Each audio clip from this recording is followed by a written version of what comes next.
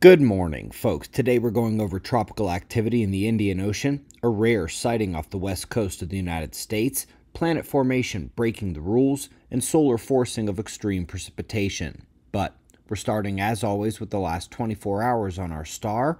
There was a brief uptick in solar flaring as we showed yesterday morning, but the uptick has now taken a step back. Solar flaring dropped out a bit. We've got new sunspots to be watching, and of course, the plasma filament eruption threats still loom large on the Earth-facing half of the sun. GOES X-ray flux shows that brief surge in solar flaring. We're back down to mostly C-class range here this morning.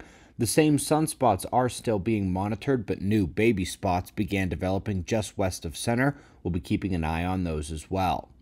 Looks like yesterday morning wasn't quite the beginning of the Riger cycle uptick, which means we're looking for that to come in the next 10 days.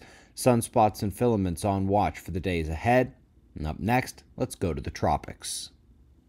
This time we're in the South Indian Ocean, where a nearly extratropical cyclone is raging towards the islands east of Africa.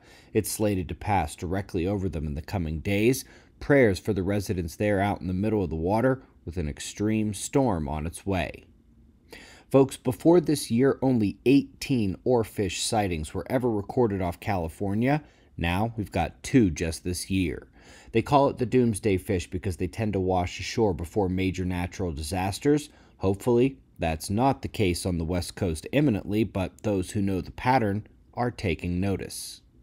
Up next, we're off to planet formation, where they're finding that young stellar environments they believed were too radiation extreme to have forming planets are actually showing all the signs that they have them.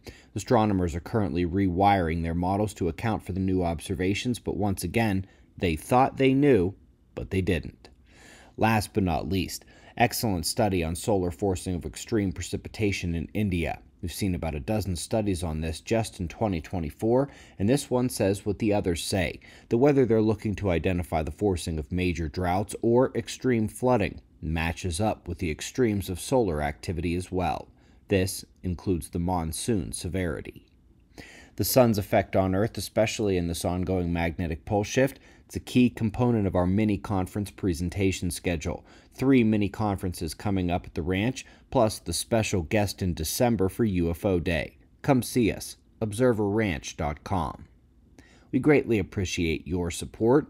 We'll do this all again tomorrow. Right here, but right now it's 5:45 a.m. in the new Valley of the Sun. Eyes open, no fear. Be safe, everyone.